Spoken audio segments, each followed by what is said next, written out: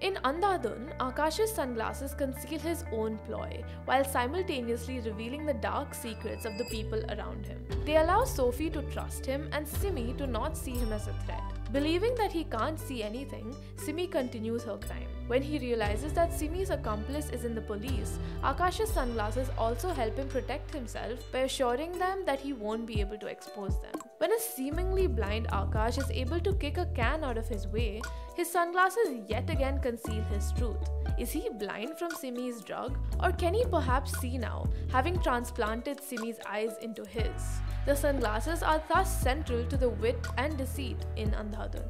This was our series Props to That. Subscribe to the Swaddle for more.